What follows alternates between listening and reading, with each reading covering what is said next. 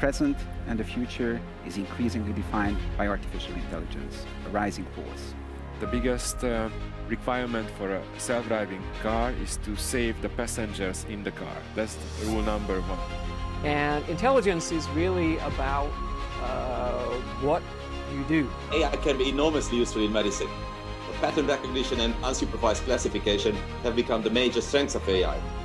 I think on the whole, AI is better for us than not better for us. And the need for regulation or rules and ethical parameters is paramount.